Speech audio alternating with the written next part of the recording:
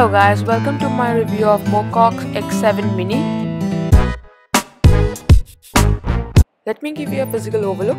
You don't have any physical button, you have touch keys, speaker, sensor and a camera which is 5.4 megapixel shooter. At the back we have the 13 megapixel camera, unitone flash, fingerprint sensor and a speaker.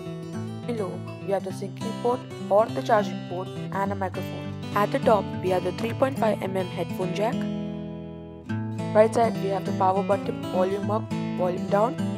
Right side, just like iPhone 6s, it's plain except we have the SIM card slot and capable up to 2 SIM cards.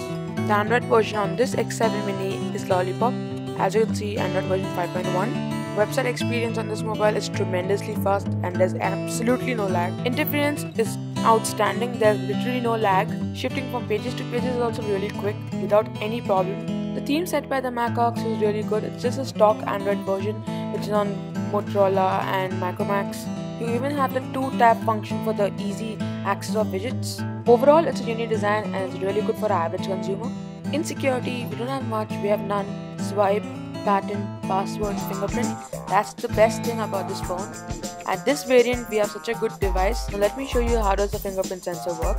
It's exactly like Touch ID, but in place of a home button, it's at the rear side. The fingerprint reader blew my mind because it is faster than iPhone 6 Plus. Similarly, even on this phone, you should keep tapping like iPhone, but the setup is really quick. Finally done. Let's see how does it work out. Now I'm turning off the phone. There's something which I don't like about the phone. That's you have to put the index finger on the fingerprint sensor, not the thumb. But soon I will get used to it. Let's get into the display. It's a 5.5-inch IPS LCD panel and screen resolution 720 x 1280, pixel density 244.8. RAM on this phone is 2 GB. Battery on this phone is 2850 mAh.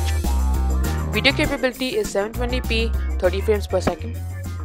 Please like and subscribe. Thank you.